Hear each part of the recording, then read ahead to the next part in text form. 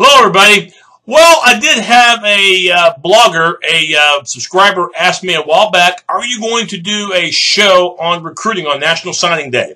Well, he's going to get his wish because this is the first time in the many years that I have done Sooner blogs, as the OU Sooner 56, that I have done a show about Oklahoma National Signing Day, recruiting in other words. And entering today, February the 3rd, National Signing Day, all of the Sooners' verbal commitments have signed, okay? All of the ones who said that they were definitely committing to Oklahoma have signed the dotted line and are officially Sooners as a result of their national letter of intent. Now, this past weekend, one of their biggest names did sign on the dotted line today, Mark Jackson, a defensive end out of Texas, whom at this time last year had Texas on his mind.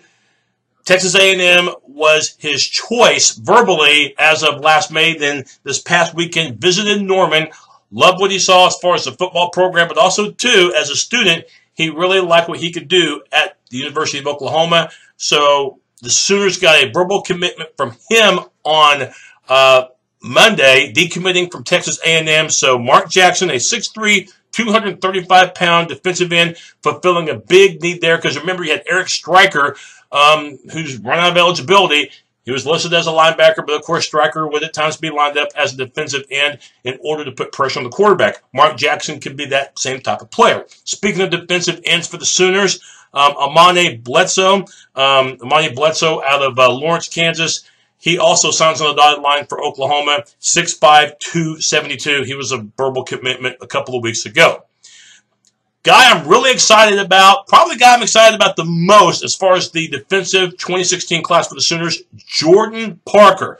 And this guy's out of Pittsburgh, California, 5'11", 184. Some people compare him to Darrelle Revis. You know, we'll wait and see about that. You know, Revis is an all-pro defensive back in the NFL for so many years. Parker, I've heard he's 5'11". You know, I've even heard that he's 6'1". I guess you can say he's 6 foot if you go off the averages. But Jordan Parker, guy who will really stick to you. And again, the Sooners land him out of the state of California. Now, speaking of California, one guy that the Sooners thought that they had in their grasp is Bryce Youngquist, but because of personal reasons and why I've heard health issues, his family says that he's not going to college this next year. That's why there was no signing for him on this very day. The Sooners already knew that, I believe, before signing day. So Bryce Youngquist not signing because of personal reasons, and for right now, he's got some personal issues to fix. Linebacking, this is a big issue for the Sooners because 5 of their top 6 linebackers from this past season not back, okay? Either because they've run out of eligibility or because they left early, like Dominic Alexander. But, of course, you mentioned Eric Stryker. You're not going to have him, nor Devontae Bond, nor P.L. Lindley, nor Frank Shannon. So, again, 5 of your top 6 linebackers are gone. Major need that the Sooners have to fulfill. And it looks like so far this class has done that in the form of, John Michael Terry, out of Tulsa, Victory Christian, I believe, 6'3" at 230. Should be able to help them right away. And the Sooners also really went to the route of Scranton, Pennsylvania, to get another linebacker. That's Emmanuel Beal. Capri Dossett, they get him to another linebacker.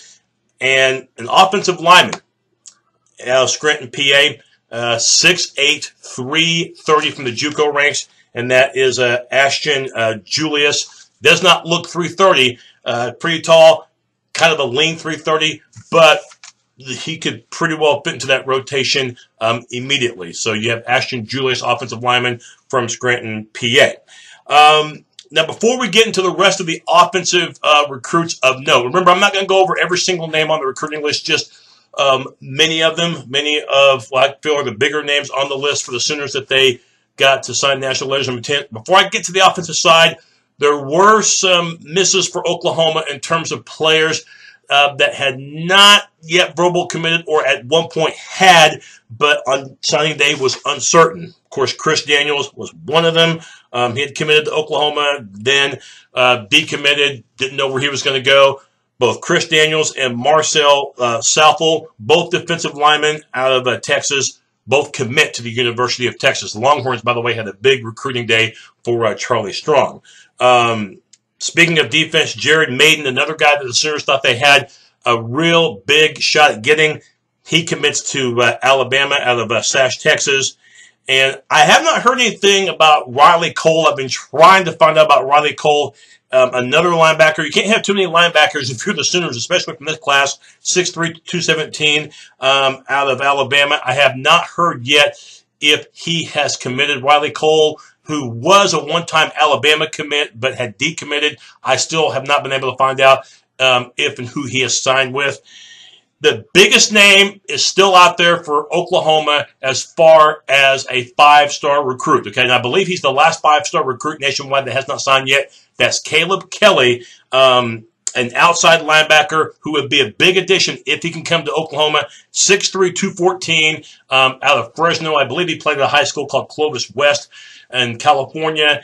It's come down to 3 schools for him: the Sooners, Oregon, and Notre Dame. He's supposed to announce at 7:30 Oklahoma time, Wednesday night, February 3rd, where he's going. I'll put an annotation on this video as soon as we find out who he's going to commit to. And if Oklahoma can land him, that would really upgrade that linebacker core, because Caleb Kelly, I think, would start right away. I think he's that good of a player. But again, he has yet to sign at all. He's supposed to make an announcement at some elementary school there in his home grounds. Let's talk about offense for the Sooners. Quarterback, of course, you know there's no Trevor Knight. He went to Texas A&M. Cody Thomas, for the time being, is fully focused on baseball. So all of a sudden, Sooners, even though Kyler Murray from Texas A&M is coming to Oklahoma, can't use him this next year because he has to sit out because of the transfer rule. So, you know, hopefully Baker Mayfield won't get hurt, but if he does, you're going to have somebody to step in there. Austin Kendall out of Waxhax, North Carolina, a guy that has, you know, basically been in Oklahoma's pocket since April. You'll have him, 4-star recruit, 6'2", and 210, strong arm, a guy that's not extremely mobile, but has played in a system just like Lincoln Riley's since his freshman year of high school. So the transition from him may not be as big of one as you might think. So you have Austin Kendall. Speaking of North Carolina, Durham, North Carolina, at running back, you have Abdul Adams. Got to remember that, you know, Samaje Perine, this will be his 3rd year coming up. And Joe Mixon, even though it will be his 2nd year coming up, keep in mind, of course, he didn't play his freshman year because he was suspended. So he's been with the program 3 years. You could lose both to the NFL after this next year. So, you know, Abdul Adams, you know, could be called upon some reserve duty pretty early. We'll see if that happens or if they redshirt him. But you have him. And offensive line, a huge need for Oklahoma. I'd probably say offensive line, linebacker, and wideouts, who we'll talk about in a second, are the 3 biggest needs for the Sooners. But you have Eric Swinson, 6'5", 300, out of Illinois, from a town called Downers Grove. He was a verbal commitment as of this past Sunday, just recently. So you have him, he signed the dotted line, along with another offensive lineman, John Carlo Valentin, 6'5", out of Philadelphia. He was a verbal commitment a few weeks ago, but he's officially signed. And we already mentioned Ashton Julius, 6'8", 330 from the JUCO ranks, also out of Pennsylvania from Scranton. Wide receivers, let's talk about them while we have the chance. Mikael Jones at 6 foot even, 180 from Patterson, Louisiana. Look, you lose your top 2 receivers, you know, if you're the Sooners. Sterling Shepard, who set school records, and you also lose Deron Neal as well. So Mikael Jones could very well fit into that rotation, as well as Zach Farrar at 6'3", a tall target, and 210 pounds from Texas out of Southland. This class, and before I go any further, unlike a lot of Sooner classes in the past, especially under Bob Stoops, this one did not have a lot of Texas commits on it. Didn't have very many at all. Probably the fewest that we've seen in quite a while. All-around athlete, speaking of Texas, out of Houston, Adrian Hardy, 6'2", 185, a diverse player. You'll have him at your disposal.